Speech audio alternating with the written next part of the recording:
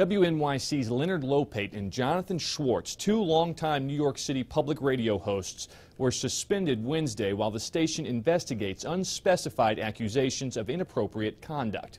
Lopate told the New York Times his suspension makes no sense, adding, "I am sure any honest investigation will completely clear me. That's the only thing I'm concerned about, the damage to my reputation." The move follows reports of harassment by retired WNYC host John Hockenberry.